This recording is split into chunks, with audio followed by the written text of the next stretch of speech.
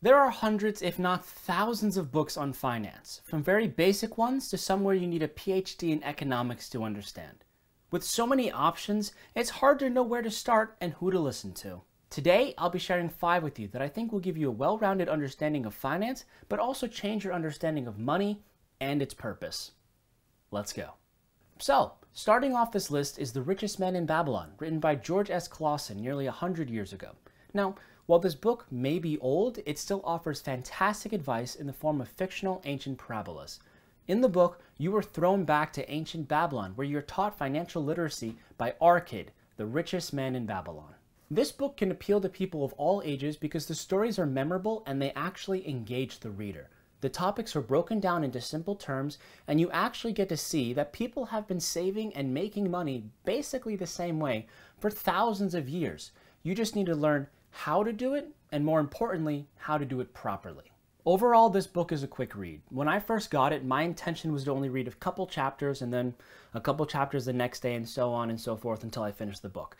But I actually ended up reading probably like 95% of it my first day because it flows nice. Like I said, the storytelling's great, and it's not that long. It's about, I don't know, 185 pages, especially, this tiny and this size. So probably in a couple hours, you can easily finish this book. Now, I definitely recommend reading it again and over and, highlighting parts and adding notes here and there.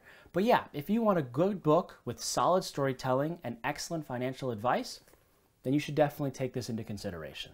The next book on our list is Think and Grow Rich by Napoleon Hill, which has been read by millions and millions of people over the last 80 or so years. Now, Mr. Hill emphasizes the power of the mind and how crucial it is when it comes to achieving success and making decisions. A clear and positive outlook with set goals and habits will help you achieve financial success. Many people are good at setting goals, but they're not good at setting up the steps and the habits that they have to do in order to achieve said goals. The goal could be, I want to get an A on Monday's test. I want to earn $50,000 this year, or I want to buy a house. The goal is clear as day. Now, granted, sometimes we do stumble into success and are lucky, but if you truly want to be successful time and time again, you need to set a path. Now, to help you with your journey to success, Mr. Hill gives you actionable steps to follow in the desire and autosuggestion chapters of the book. In these chapters, he gives you guidelines to how to create your path and how to motivate yourself once you're on it. So, for example, you're asked to write down a financial goal you want to achieve, the date you wish to achieve it, and how. Then you repeat this morning and night every day. Now, some people may need this to give them a sense of purpose and motivation, while others can use it as a daily reminder of what they want to achieve.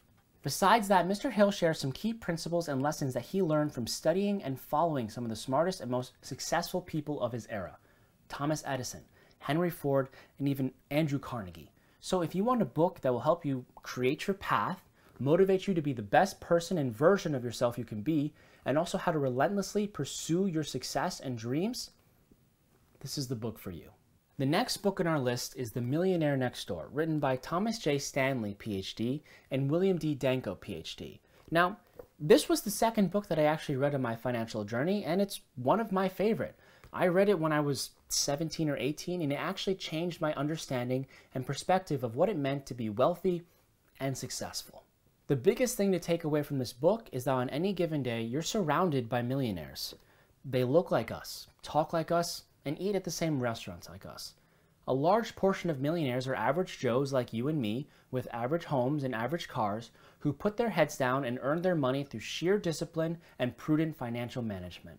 This book challenges the stereotype that millionaires live extravagant lives. In fact, through the extensive research conducted by Dr. Stanley and Danko, many millionaires live below their means and prioritize financial independence above all. What's more, the interviewees offer practical advice on how to achieve success that they learn through trial and error. You will also see and get motivated, hopefully, by all the different types of people that are interviewed.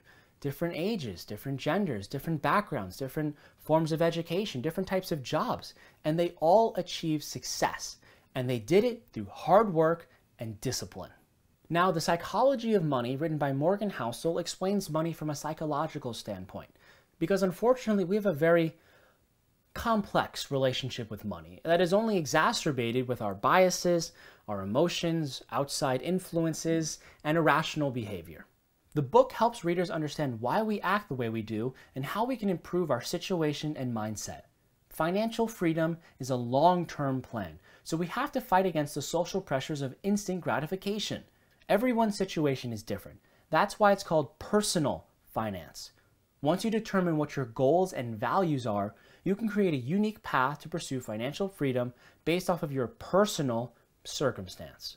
Until you learn who you are and what your relationship with money is, you will continue to stumble and fall and lose precious years of compound interest. No one wants that, so you might as well start as soon as possible. Lastly is the 4-Hour Workweek, written by Tim Ferriss, which goes to challenge the conventional 9-to-5 and also encourages people to live a life that they can look back on and not regret. I'm sure I'm not the only one who has worked a conventional 9-to-5 and thought it archaic at times. A rigid structure is imposed on you that rarely accommodates individual needs and preferences. There are times where you're completely overwhelmed and times where you doom scroll for 6 of the 8 hours. Tasks may only take a few hours to complete, but you have to stretch it out to look busy because you will get in trouble for finishing early and being lazy. People can become resentful because the fire and desire to innovate is pushed to the wayside as longevity is rewarded. However, times are changing. Not all jobs require a suit and a 2-hour round-trip commute to the office to do work you can do just as well, if not better, at home in shorts. People are fighting for a work-life balance, and fortunately, loyalty until retirement to a company is all but dead. Tim encourages you to become creative with your financial goals, leverage technology, and create a work schedule that best fits your needs and behavior. So automate those menial tasks, outsource what you aren't good at, and think outside the box to help you achieve your desired lifestyle. Throughout the book, there are dozens of other resources and books mentioned that can help make your journey a lot more efficient and easier. Tim also does a lot of step-by-step guidance and gives real-world examples to help you on your path. For those who are tired of the status quo and want to create a more ideal life, then pick up this book. If becoming a millionaire and financially independent was easy, then there'd be no need for these books and video. It's hard to know what is right and wrong, and even harder to stay motivated and disciplined. Regardless of where you are, who you are, and what you do, smart financial decisions can erase generations of bad ones and give you and your family a better life to live. And with that, I'm Evan, and thanks for watching. If you like what you just saw, then click on the video here. Also, if you haven't, like, subscribe, and hit the bell icon so you don't miss any future videos.